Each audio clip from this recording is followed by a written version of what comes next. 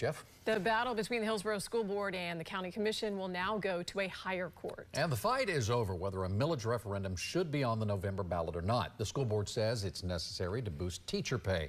News Channel 8's Melissa Marino joining us live from the school board headquarters. She has today's update.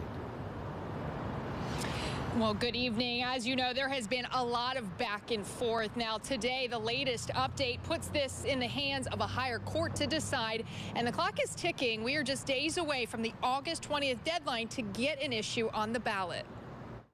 A race against the clock in the battle over education funding in Hillsborough County. They told the parties to be prepared to move fast. The fight is over whether a millage referendum should be on the November ballot. A Hillsborough County judge ruled that the referendum will appear on the November ballot.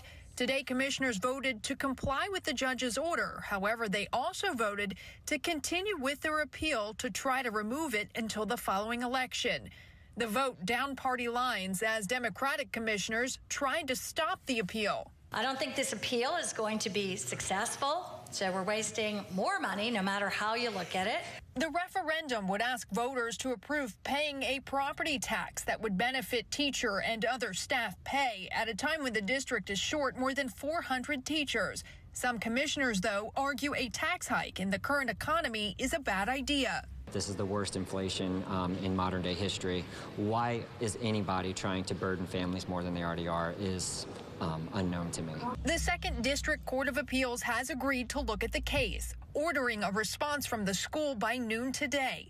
In that response, the school urging the court to reject the commission's attempt to block the referendum. They think this is important enough to fast track because they've telegraphed that we're going to fast track this. And school leaders tell me they have already heard back from that response from the higher court. They anticipate a decision by Monday. The superintendent saying that he appreciates the court expediting this process. Of course, you can count on us to keep you updated on the very latest. Reporting live in Hillsborough County, I'm Melissa Marino, 8 on your side.